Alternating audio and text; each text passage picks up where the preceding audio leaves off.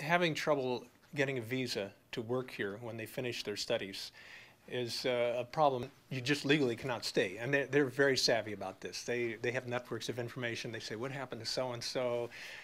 They know how to find as much help as they can get on these kinds of things. So they're trying. They really want to stay.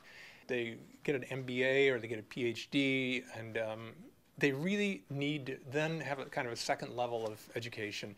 If they got an MBA, that's fine. They're really good at the classes, and again, they don't have any problems with the technical side, but they're really interested, how do you engage in American culture of business? And you can get some of that in an MBA, say, but your next major learning site is going to be working someplace in a real corporation for 2 or 3, 4 years, say.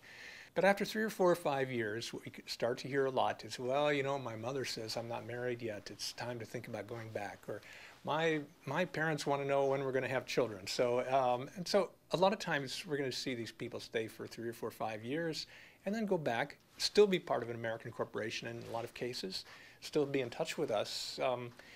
And actually, personally, I think that's the best deal for everybody. We have our friends in ministries, in corporations, in NGOs or whatever, in other societies who are still tied with us to build this long-term relationship.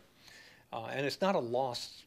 I think it's seldom a loss when people leave of their own accord, free will, and they go back to a place like India. Go back there and work for somebody like Boeing or Monsanto. Well, how's that a loss for us? I mean, that's going to be the cutting-edge new growth area in the world. And again, we need the people working there or in universities so we can build longer-term relationships. Our students need to know a lot more about these countries too, so we need to be sending them both ways, and they provide a good anchor for that.